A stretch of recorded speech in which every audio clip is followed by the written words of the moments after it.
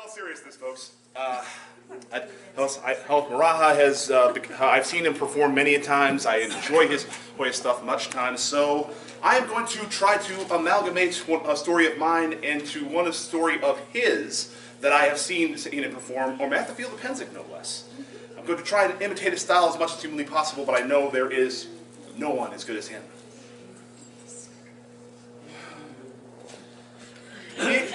In the ancient days of my homeland of Scotland, there was a prophecy that if the line of kings was ever broken, that the Scottish people would throw their lot behind a man who came from the sea.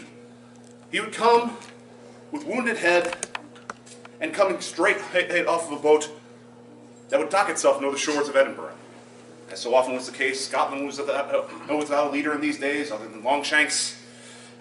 And the Bishop of Edinburgh found himself praying by the sea that the prophecy would come true.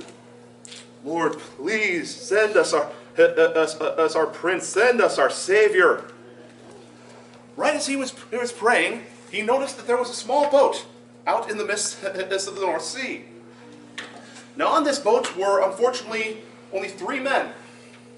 And they were there because the boat had encountered first the worst storm of the century and then the most cataclysmically bad navigation in the history of the world.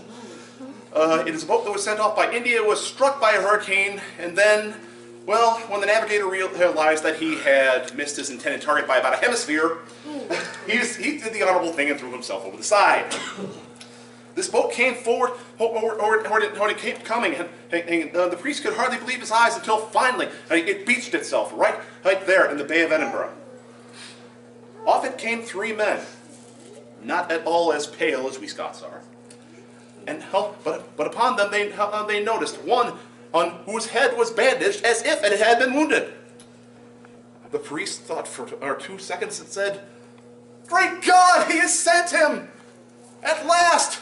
His Highness has come home to Scotland," upon which she escorted Maraha right to the throne of Scone.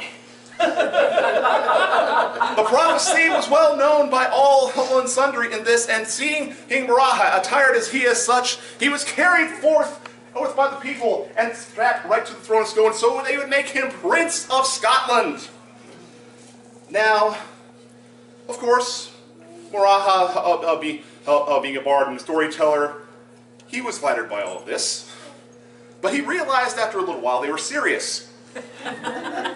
And he was going to say, wait a minute, but they just kept piling on more food, offering him more gold, offering him more jewels. It would be difficult for any man to let go of the riches he was being acquired. Well, there were 2 other gentlemen who came along with Maraha on that boat. One was his personal barber. He takes him with him every place he goes. And the second was a gentleman by the name of Burball.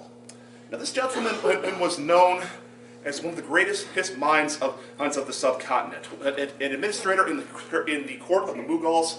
Not only that, but the only Hindi in a court full of Muslims. A very dangerous proposition in and of itself. Now Maraha knew of Burball's skill, and after the grand feast that had happened that night about his arrival came back, they had a private chat.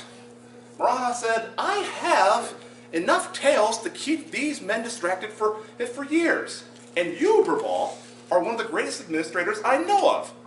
We could make this work." Burball, of course, did the smart thing and said, "Are you nuts? We do not know these people. I have heard rumors they eat sheep's stomachs for crying out loud." Maraha said, "You do realize, Burball, that I will give you half of all the gold they have given me, and will in perpetuity if you help serve me." Burball then did the sensible thing. "Your Highness, I will so gladly serve you as long as we are here." And so it was that for a year, the great Prince Maraha ruled over Scotland. This, of course, has been edited out of the textbooks because the textbooks are written by the English. But of course, as happens in Scotland, being a good prince and being a good administrator means you have many, many enemies, especially if you don't look like the rest of us. Now, it came to pass that has to try and try again.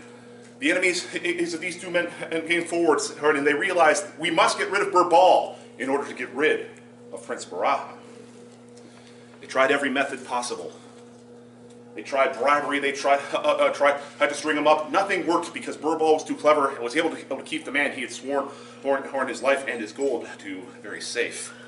Finally, though, they realized the way to get to him was to take on the third man, Maraha's personal barber.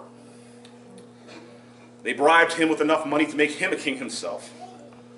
And so it came to pass that one day, while Maraha was going to his barber, he heard him say, "Oh, Your Highness, I am greatly distressed. I have been beset by dreams for a week. I know not what it is, this religion they call Christianity, but supposedly the angel of Gabriel, he called himself, came down to me and saying that heaven is in a horrible state. It needs better administrators. It needs better administrators because they usually go someplace else." Now Maraha was no fool, as we know.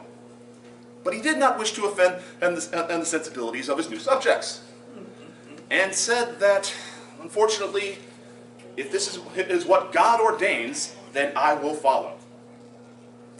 And so it came to be that Maraha came to Burbal and told him what the barber had told him, and told him, "We have done great things for these people. Now you must us go forward." Well, Burbal said, "Very well, Your Highness. But I ask you to give me two things. One, let me die the way I would choose to die. Let me die as my people would want me to. Let me build a pyre on our grounds. Let me build it as high as I can, and I shall go out blazing in glory for the good of our people." Maraha said, "That is an excellent idea. I give you 2 weeks to get your affairs in order, and we shall build the pyre." 2 weeks passed, all affairs were in order, and then Burbal came out dressed in his best finery, carrying the torch himself. He walked down into the pyre, cast down the torch, and then watched all watched as the fire grew high.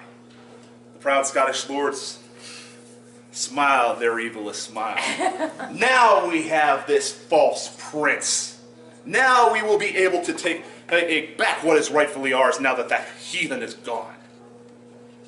They slunk away, thinking they had done the deed.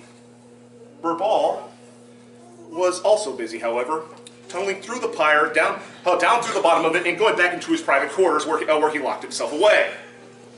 2 weeks passed, and Maraha's court was in turmoil, his enemies surrounding him on all sides, when 2 weeks later the unthinkable happened, and the entire court looked like it had seen a ghost. Burbal came back, hair all disheveled, his beard flowing everywhere, scaring the living daylights out of all these creatures.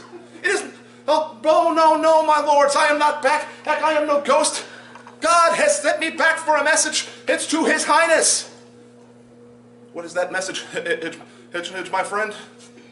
"God has told me, heaven does not need more administrators. It needs more barbers."